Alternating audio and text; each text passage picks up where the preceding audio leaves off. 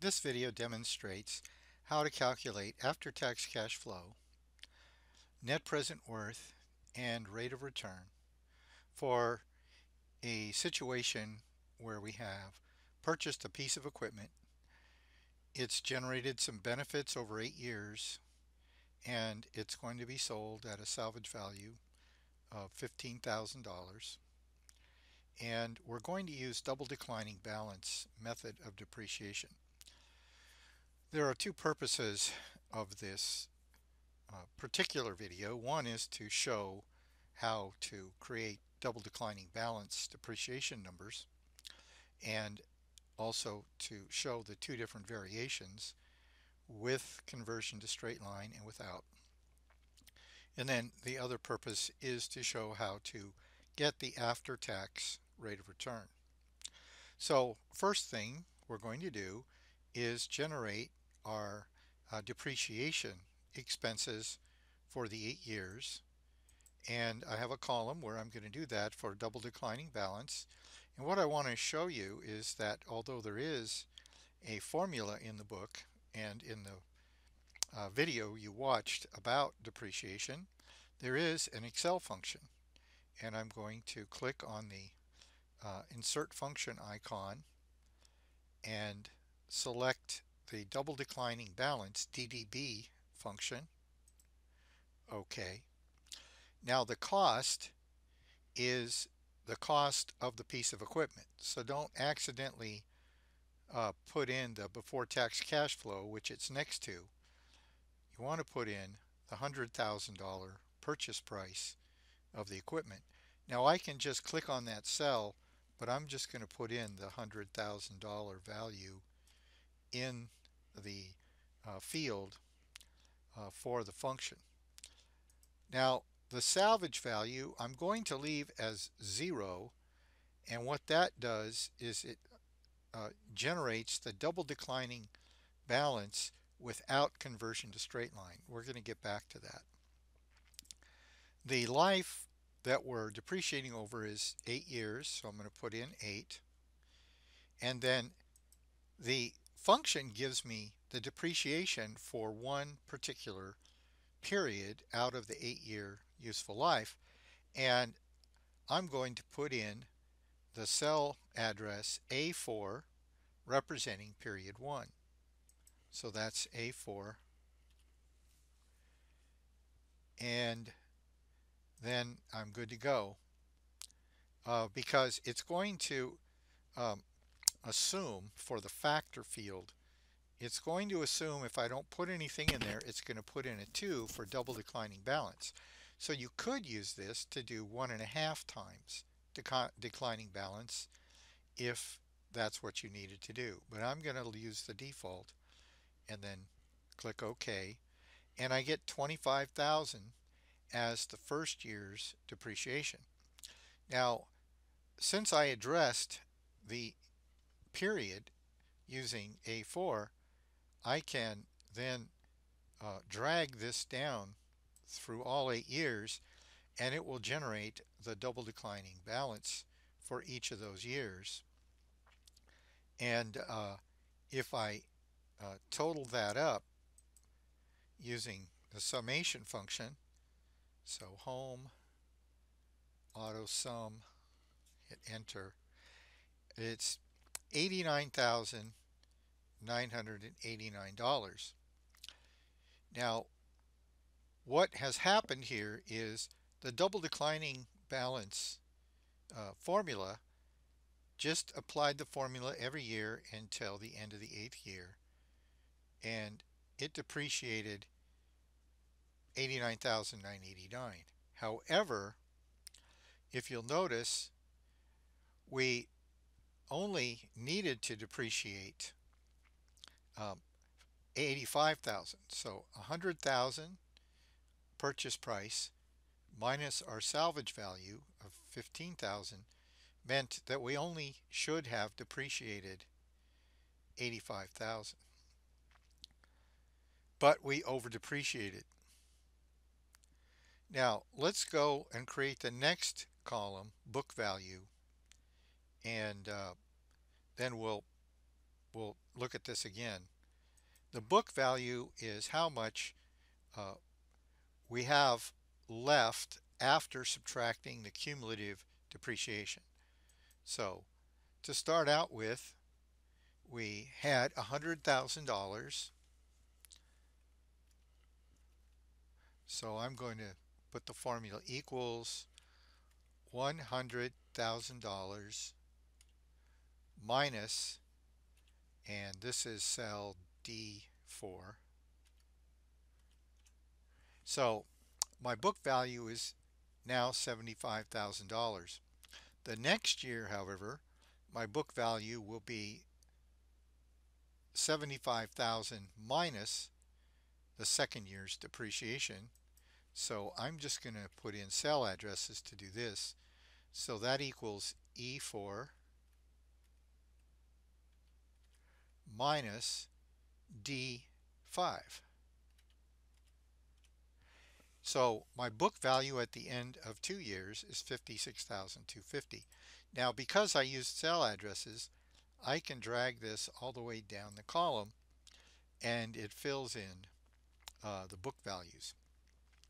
Now I already put in a comment pointing out that the double declining balance method uh, over depreciated by $4,989. You can see that uh, with by subtracting 85,000 from 89,989. So that 4,989 we over depreciated. It shielded us from taxes that we now owe back. So we have to recapture the 49.89, and we will do that in the next column. So my taxable income is my before tax cash flow minus my depreciation, and then at the end of the life I have to deal with the issues related to salvage value. So my taxable income is equal to cell C4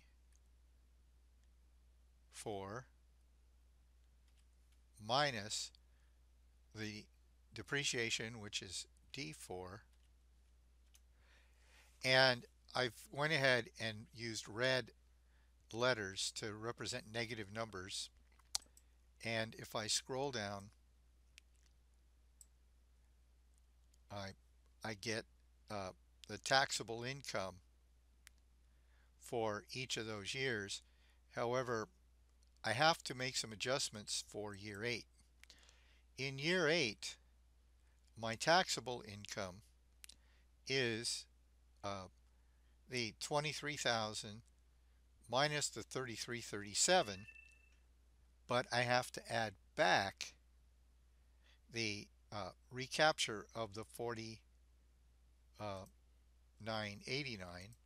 So in this cell, I'm going to, in the formula bar, I'm going to add 49.89, and so my taxable income there is 24,652. The next column is my tax column, and my taxes at 21% corporate tax rate are going to equal, and my cell is F4 times 0.21, and I have a negative $420. Now keep in mind, this has been mentioned, that when you have a negative taxable income, it shields the rest of your corporate income from whatever the tax rate amount is. So I am going to save $420 in taxes from the more profitable parts of the business. So that's a savings. Now I can just drag this down to create my tax. Finally, I can calculate the after-tax cash flow. The after-tax cash flow is my before-tax cash flow minus my taxes. So In this cell, I could put equals cell C4, then minus G4. Now you'll notice that the 420, because I did a minus of a minus, it now shows a after-tax cash flow of 23,420, reflecting this tax savings. Now I drag this down, and I have to make one adjustment because my formula for after-tax cash flow didn't include column 1. I need to add in the cash that I generated from selling the equipment in year 8. So in that cell, I have to put plus B8. In my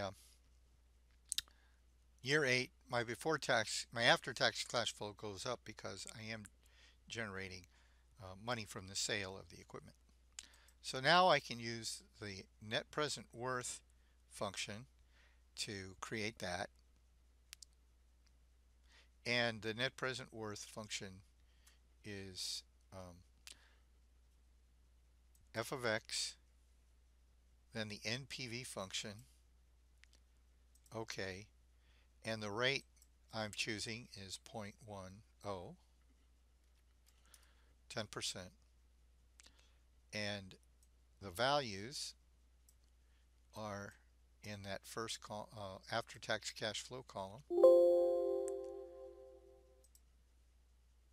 So let me see what I did wrong here. Oh,